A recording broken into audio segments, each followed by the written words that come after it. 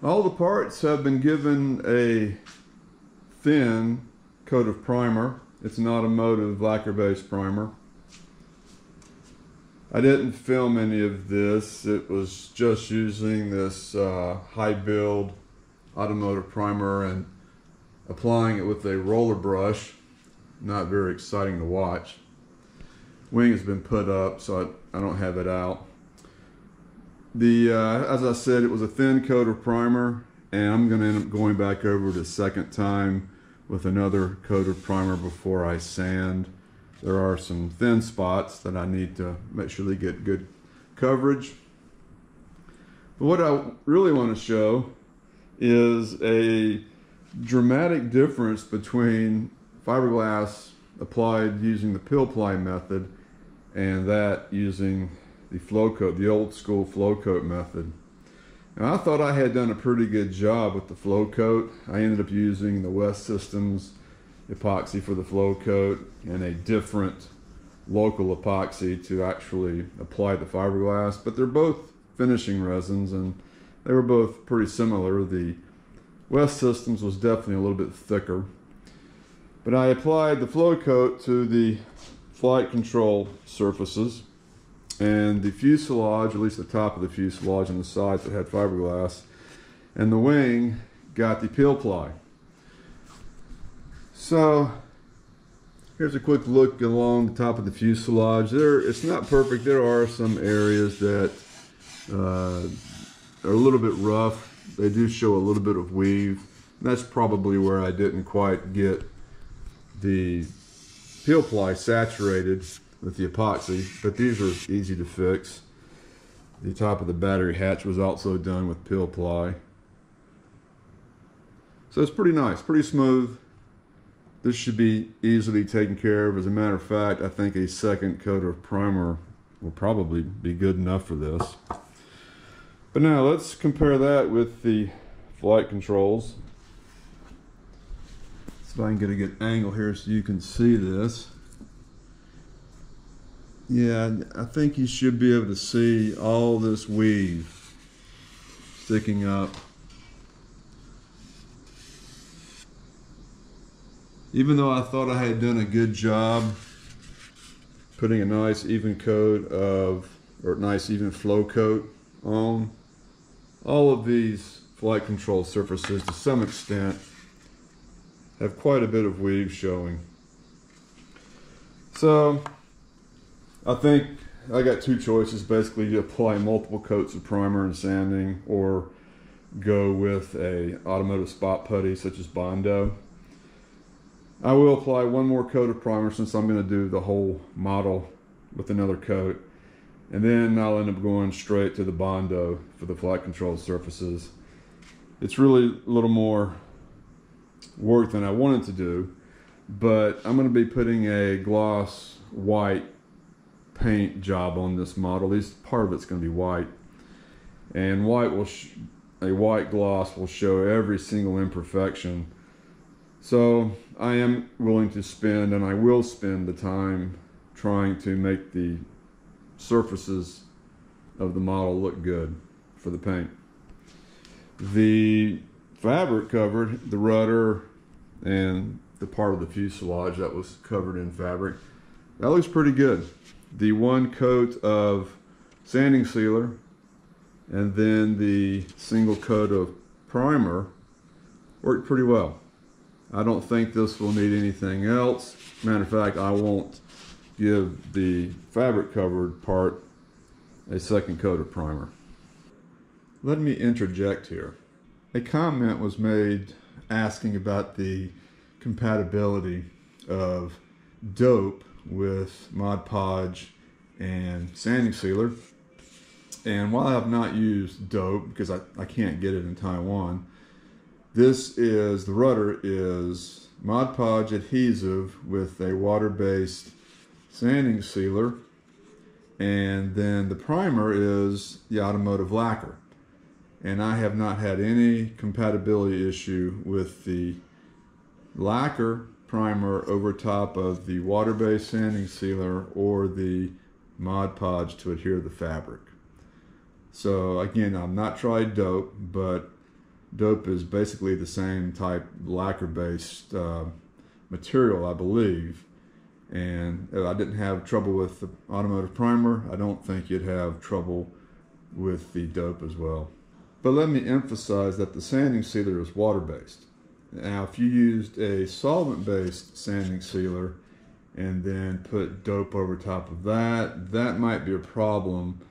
I know with lacquer-based materials, the lacquer on top coat basically dissolves the coat underneath and they kind of meld together. Now, I don't know if dope would do that or not.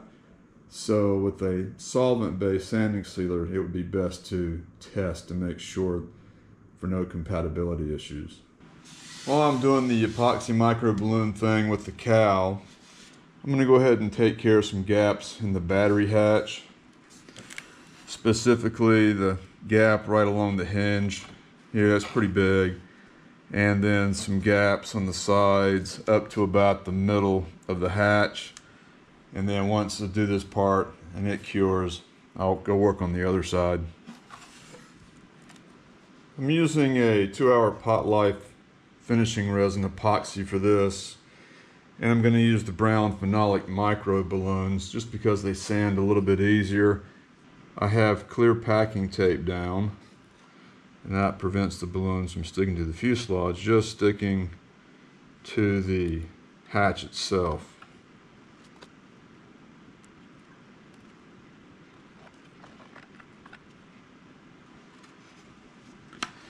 Now the clear packing tape is actually covering over the hinge, and it's also over top of the hinge pin that I have, so I don't think I'm going to get any of the mix on that. I'm just going to try to push a little bit of this down into the gap. Again, I don't need a whole lot, just enough to fill the gap at the surface. But anything extra is just kind of added weight for no reason.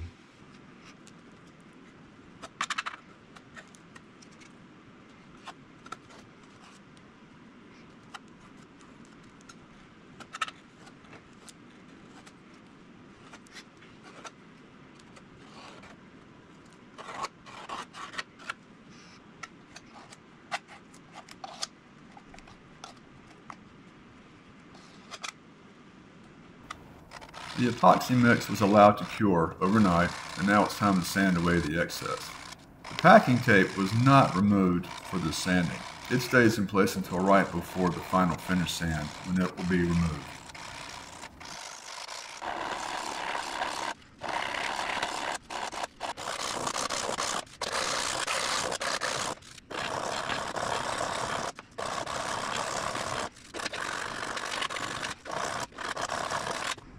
Let's see if I have sanded enough back where I can break this thing open.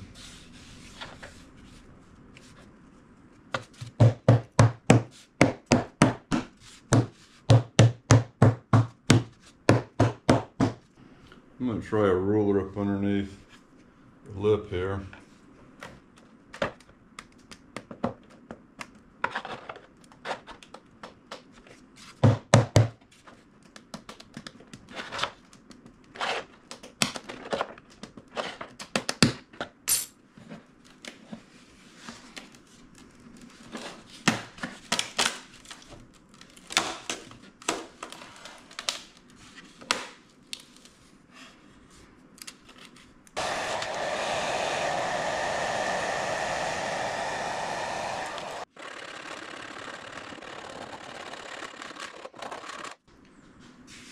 After sanding back and cleaning up, looks pretty good. A couple of spots I'm going to have to do a little bit of touch up on. I probably should not have left the whole full hinge pin in. Now I'm going to have to go in and kind of fill in this little gap right here. It won't be too hard to do. I should go ahead and snip these into 2 individual hinges. I just thought it easier to keep one long piece of music wire than 2 smaller pieces. But not bad. A little touch up right here. I'll just fill this in with some automotive spot putty. A couple of other little areas. And then this side right here, I'll take care of when I do the other side. Other side of the battery hatch to get its epoxy microballoons filler. I had a fairly large gap here, really on both ends. And then this was an uneven gap between the hatch and the fuselage, and I wanted to make that a little bit better. I think instead of having a line all the way across, a gap all the way across, I think I may just try to put a little finger pull right here, a little gap right here, just in one little spot. That way I can lift the hatch up. It's been curing 24 hours. Let's see if I can pop it free.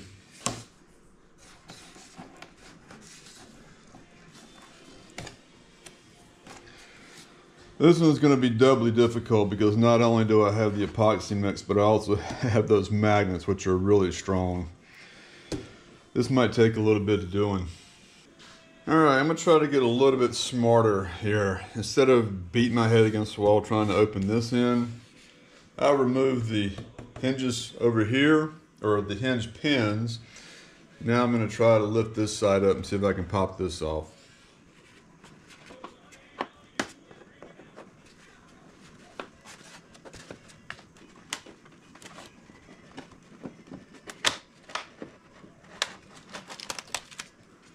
Alright, you can teach an old dog new tricks. Before going any further, I gave the whole front end a spray of primer. I also sprayed the engine box because I'm going to end up painting this black, since a lot of it can be seen, the openings in the front of the cowl. I'm going to create a shadow effect by painting this all black. I was thinking about painting the inside of the cowl black, but I ended up just priming that in the gray, and I think I'll just leave it at that. So I took a look at, this is the reason why I primed it, is I wanted to see what this looked like, and pretty nice. I'm going to use this right here as my finger hole. It's got a little bit of a gap. I could close that completely off, but I'm going to use this as my finger pole. This part right here, you can't even see there's a line. I mean, it's completely hidden. We'll call this the final disposition of the battery hatch. I sanded back the primer, added a little more automotive spot putty on the corners. I added some here to fill in this little gap that was still remaining. This becomes my finger pole. So that hatch line is fairly well hidden. I'm pretty happy with it. Yes, I still got a couple little spots, and this is where my OCD starts kicking in. I gotta just say enough's enough and call it good enough.